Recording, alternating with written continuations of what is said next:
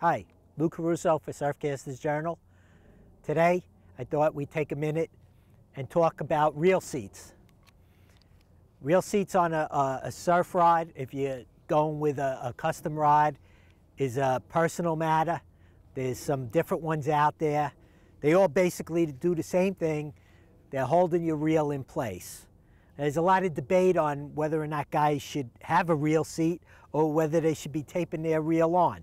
Back 70s and 80s, everybody taped their reels on. That's just the way it was. You took a big 704, Pen 704, and you used 2 rolls of tape and you put that tape on there, praying to God that that reel wasn't going to wobble. And inevitably, eventually, after 4 or 5 nights out, the reel was wobbling anyway. It was very hard to get them to stay tight. I personally happen to like reel seats. And the reason that I like them is because during the course of the season, if you have an issue with your reel and you have your reel taped on, now you got to take a razor blade, you got to cut it off, you got to take that reel, all of that tape off, and you have to start over again. Reel seats, nowadays, you put that reel in there, you got a problem, just pop the reel off and you can address the issue. The other thing that comes up all the time is sensitivity. Guys say that if you tape your reel on, it's going to be more sensitive than if you just use a reel seat. My personal opinion, that's a crock of crap, all right? Plain and simple.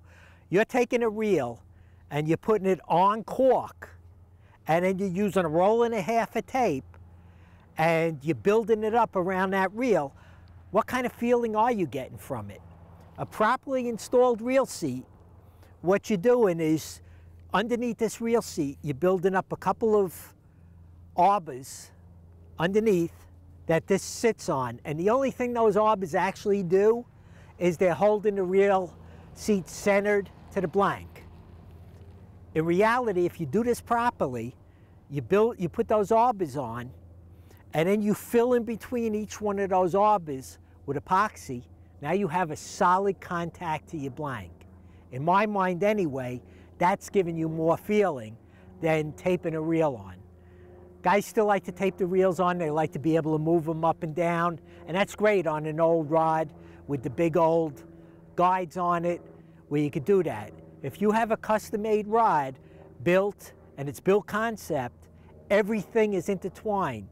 Your guides are laid out specifically to your reel seat location. To your reel location, excuse me. So what happens is if you move that reel, you're no longer properly lined up with your guides, and you're not working to your full potential. So just a few things to think about. One of the very popular reel seats right now is this ergonomic reel seat by Fuji, and it's a great reel seat. I happen to like them quite a bit. For one thing, with these colder days coming in November coming up, you don't have this front piece of metal over here, so it doesn't get quite as cold.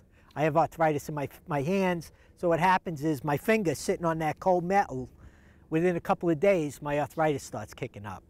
The other thing is, some of the Fuji reel seats, the original ones, when you put your reels in, some of the reels with the smaller reel feet, no matter what you do, you get a little wobble in there.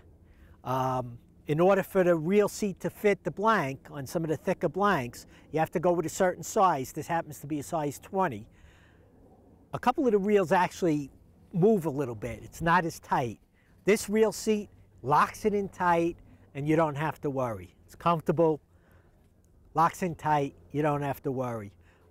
Unfortunately, these come up to a size 20, so in some of those bigger blanks that are out there, you can't always get a reel seat to fit.